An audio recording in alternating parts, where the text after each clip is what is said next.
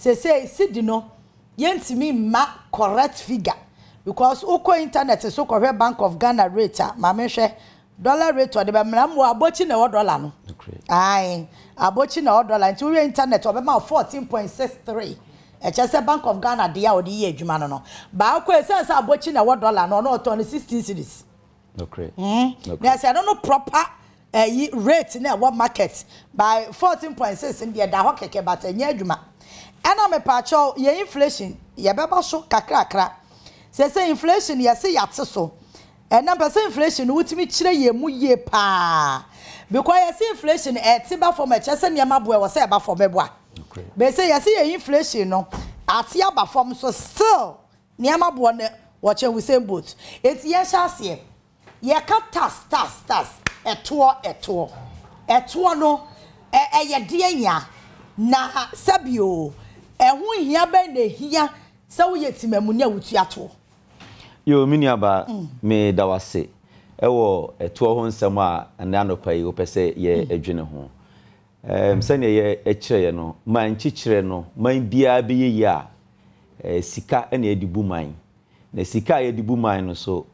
emu beye 80% ana emu eduoche eye to na ye jejeje na ye de ebu man no na ohwe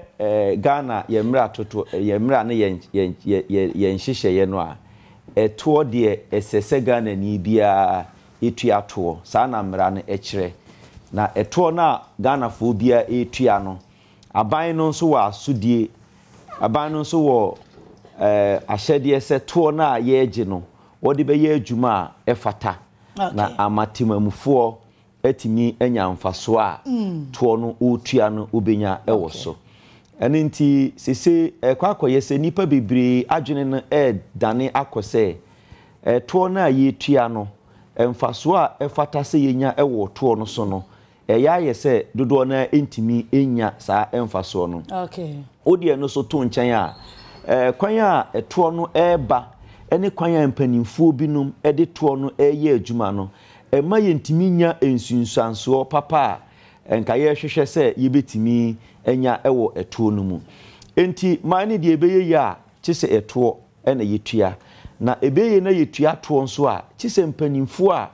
omo edi animu ewo mane nchichire mu no eto na yetua no omo de be ye adwuma pa enye se yebetua to na obehu se yetua to na kwabrane amma tuyi so na ne emfata dia wo ke ase dia boy sound bi a wa chire ho wo se wa ma tuyi so ohun na ne emfata da bi ba dia wo ke ka ko die ai ozani miodi na akoye din ba ko na ye de efre no na ye koye nimu no eto no hia papa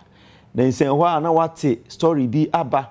ubekomu no ubehu se eto ya ye tua yi kwanya mpanimfo ya yedi faso yi utimi se enye kwanya ese nke de faso ena omode faso na no KPMG the reports ebaye efa contractor omone SML ewo Ghana Revenue Authority ne SML won se Ghana Revenue Authority omone ejeje eto de ma Ghana ban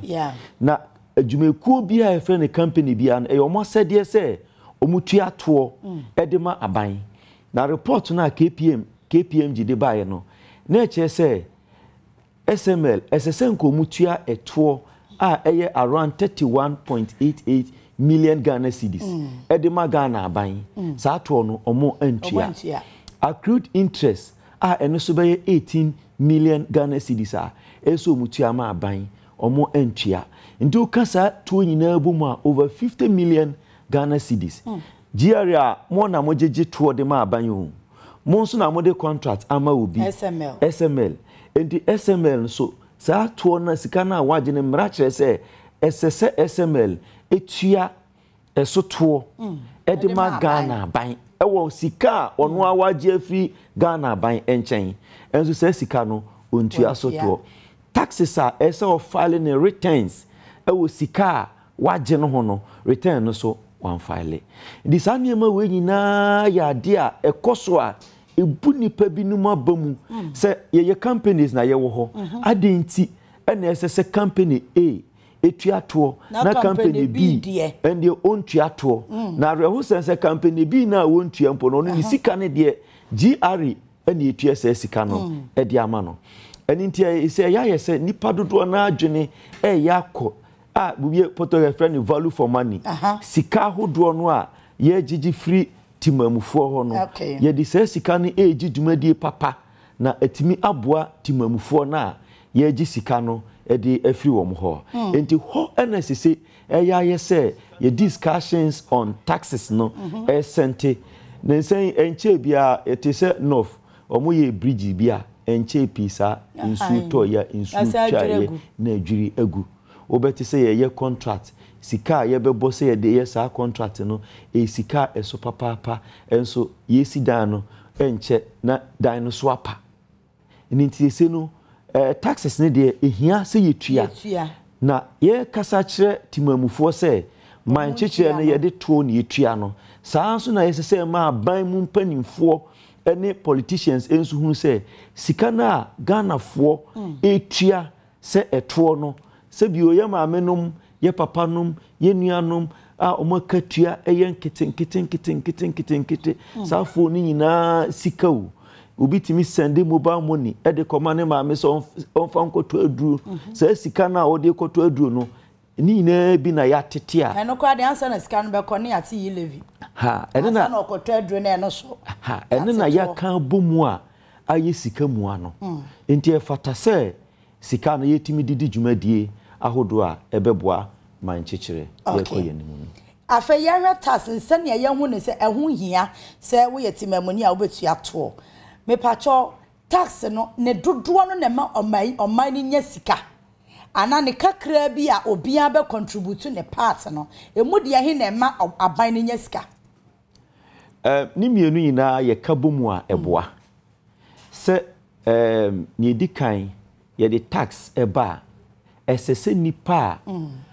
omu eye adwuma onye sika ni nyina ni etua bi ma memfa ba ko ti say pay as you earn tax sika menya bosome sika wo benya bosome esese wotua soto ye de samra na ba se Ghana ni bi enye sika ontua soto epache ukoba bia utimu se ye se sika wo benya no tua soto bibisa se nipa omu eye Ghana carpenter for sen eni tua won sika soto mason for sen eni tua won sika soto electricians contractors sen ni tua won sika soto eyadea enka ye koyanim no ye betimi aye policies ahodo a enka saa ekuokuo nkitwani na ye betimi de omu ina batas net numu amomo tua okọ Kenya any other parts of the world na omo nhihye ya ewo hot say ukoma kolo juma oba bia wodi dwa bia no bosome ebia enkatua 10 Ghana cedis bosome tua 50 Ghana cedis ene de bosome bia no omo ina atua mamemfa omo eton ensase de enfa enye example real estate for any individuals ankrenkra omo awo omo nsase a omo eton se meto asase bi wo ho na asase na meto no me de be ko town and country plan na makwa register enti na chese asase bia obia eton ne Ghana na yenim se asumasi ana abenten waton asase enti asase na woton ye no sika na wonya ye no se otu asoto enti nka eko town and country planning ho no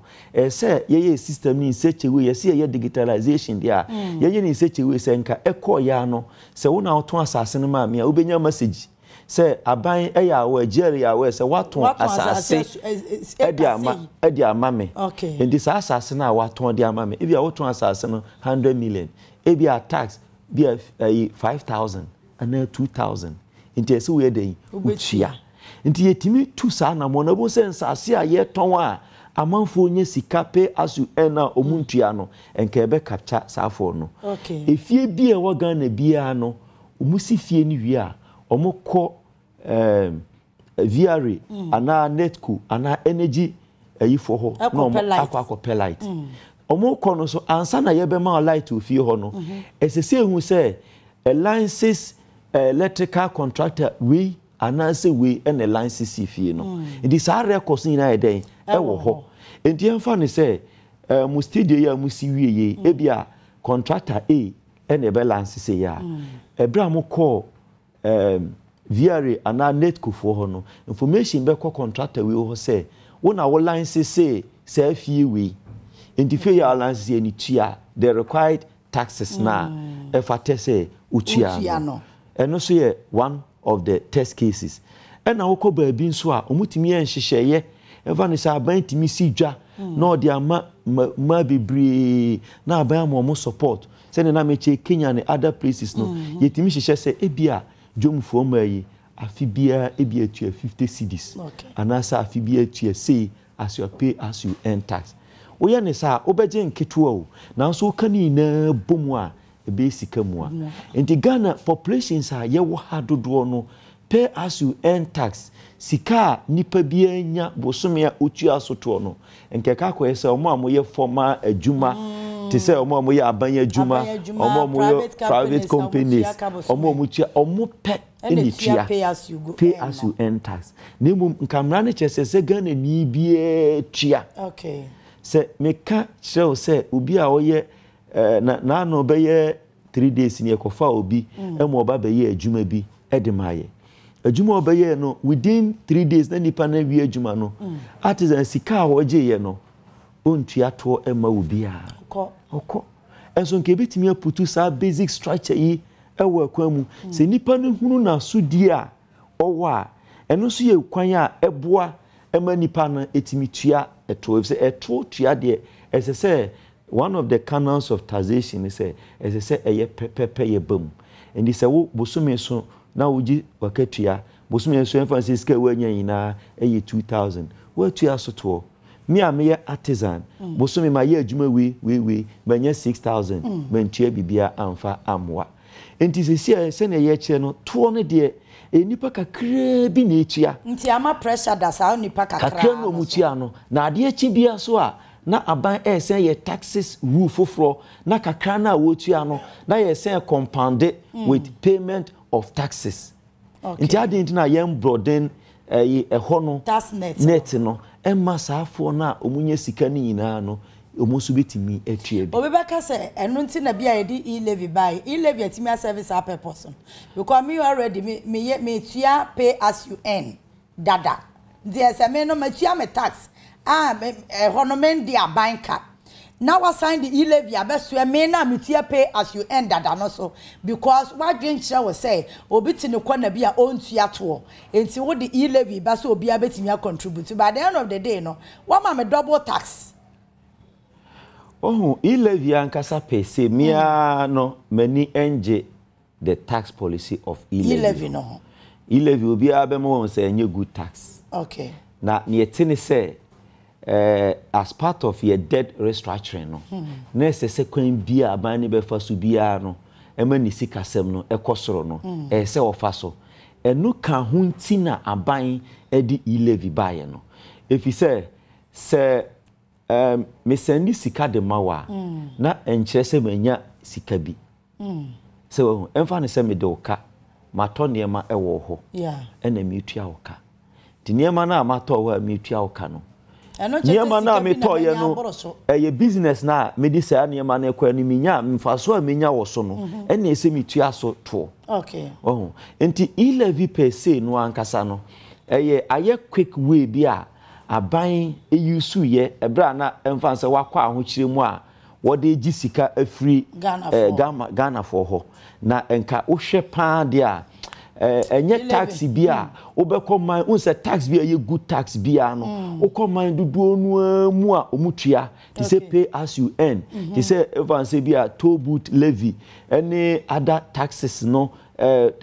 companies withholding taxes those ones no okwaman ho dododo no a uhunu say nipa oye adwuma no otua sato no but bibiti say e-levy there enye common e wo man do no amu because approach na ankasa any the system no ankasa any the brain behind sa e-levy collection no enye media meka say enye good tax a ebeboa na ewumu say aban no enye sika wo ho de but kwaya aban no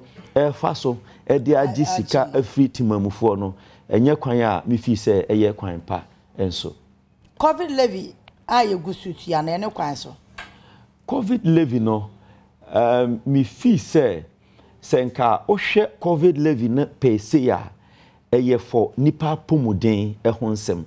se wo ho enti intazation be substance over form dia important na edi sika ne ekwa akodi se covid no afiri ho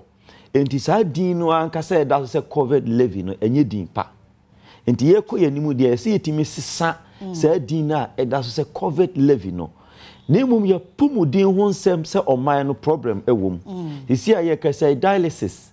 okọ kolebu ene other places na se ne ne buo no asi aye den no eye problem enti sen company fo ekra sesan we no na nka sa percentage no kra ho na nka sika no nipa wo yare ene yare ahodo na ye de ko support a mi fi senke ne de papa na isi adini da so se covid levy no covid levy is purposely for covid and it's a covid a free so now the din ato se covid levy sika na eba no then na ye de ye so enti the mere fact is dini da so se covid levy ne de enko an diffuse the fact says say ye gbb tum say e covid levy na mum sa tax na e wo ho ne de enka wo hwe ya pomuden se ne ya pomuden sem no toba ha eni na nsen se ne ye nuane na ye di no ama ye health issues no ya ha adwen ne de a enka sisan di no ena nka sa sika na e ba ye no ye de ko boa atisa ayarefo no kidney fo ne liver ene cancer ene sa yare na se ebo obi na wusika sam no emunye du awuntimi nkono na nka ye de ekoho no a enka ebeboa eto asumu pa eno kwa nka be mani tua anye ya inokre inokre okay